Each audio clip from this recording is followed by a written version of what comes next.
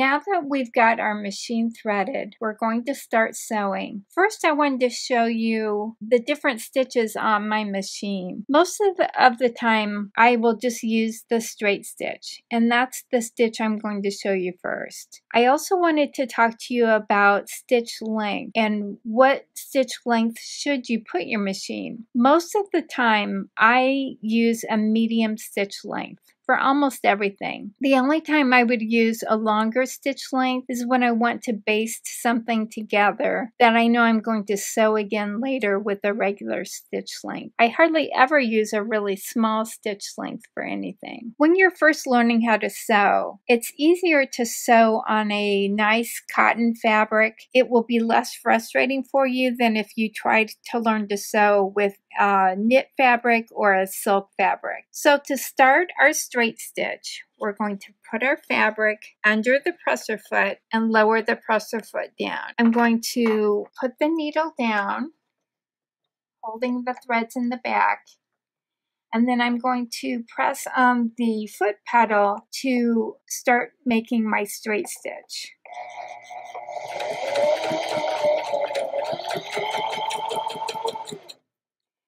Your sewing machine foot pedal is kind of like your gas pedal on your car. If you have a light touch and lightly press, you're going to sew slower. And then if you press down harder, you're going to sew faster. When you're first starting out, better to just kind of have a light touch and try and go slow until you're used to how the machine works. So using your scrap piece of fabric, just continue making several rows of your straight stitch. I'm using my hands to kind of help guide the fabric, but again, you want to make sure you don't get your fingers too close to the needle.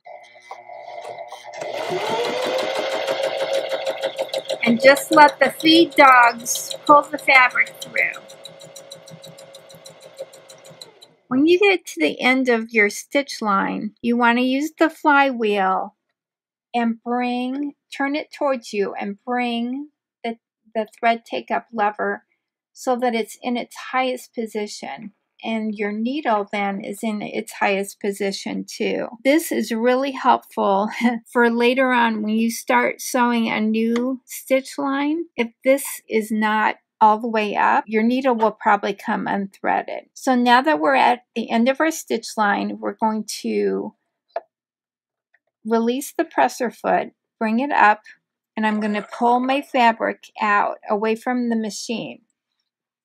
And then I'm going to cut off both of the threads, the bobbin thread and the top thread. And you want to make sure that you leave plenty of thread, again, so that you don't lose the threads going through the needle. The needle won't come unthreaded. Now I'm going to show you how to use a straight stitch to sew two pieces of fabric together. And usually you want your fabric, your right sides together, so that when you turn the seam out, your right sides will be out and your seam will not be seen. When I'm sewing two pieces of fabric together, I like to pin every so often to help hold the fabric. I like to put my pins in, it's called pin in.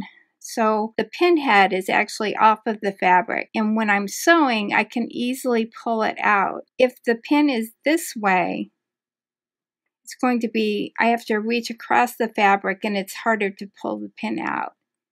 So this is just the way I like to pin. I just pin in. We're going to take our two pieces of fabric and we're going to put them under the presser foot. And now that we're making a seam, I wanted to talk a little bit about the seam allowance. For most of my projects, for home decor projects, I use a 1/2 inch seam allowance. And on my machine, it is very hard to see where the 1/2 inch mark is. It's right in here between the 3/8 and the 5/8. To make it easier to know where my 1/2 inch seam allowance should be, I like to use a little magnet and I put it right on the 1/2 inch mark. And then I have a guide uniform my fabric, that it's much easier to follow. So I'm going to take my first pin out. You always want to make sure you take your pins out and you don't sew over them because you can break your needle. So I'm going to start at the edge of the fabric. I'm going to put my presser foot down. I'm going to go forward a couple of stitches. Then I'm going to use my reverse lever and I'm going to back stitch a few stitches to the edge of the fabric.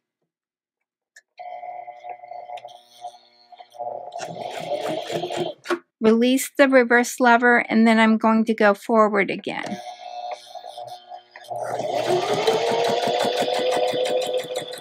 So what that has done is it has actually, the back stitching has made a knot for me at the edge of the fabric. So the two pieces of fabric should stay together because of that knot. Now I'm just going to continue on down piece of fabric.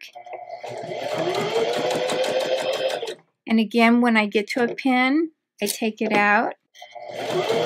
I wanted to talk to you about how to hold your fabric when you have two pieces of fabric also. What happens is your feed dogs, which are the things that are pulling your fabric underneath the presser foot, they're pulling your fabric towards the back of the machine, and the presser foot wants to kind of push the top fabric towards you. Pinning your fabric helps keep those layers even, but the other thing that helps is to hold your fabric with your thumb underneath and your fingers on top in the front of the machine, and then hold on to the fabric behind the presser foot. And you're not pulling your fabric, you're just holding it tightly and letting the feed dogs bring the fabric through the machine.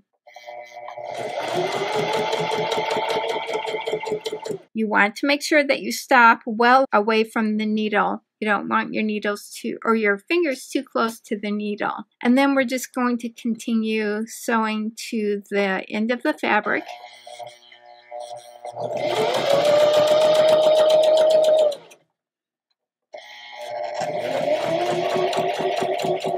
Once I get close to the end, I'm going to go close to the edge of the fabric. I'm going to reverse and then come forward again to do a locking back stitch on this end of the fabric. I'm going to reverse and come forward again. When I'm done stitching, then we're going to raise the presser foot and again bring the fabric out. And I didn't do this exactly the way I should have. My needle is up, but my take-up lever is not in the highest position. I should have stopped and raised this up. So I'm going to turn the flywheel so you can see it should have been in this position when I pulled the fabric out. So now I'm going to cut my thread a little ways away from where my needle is so I have a tail that's plenty long.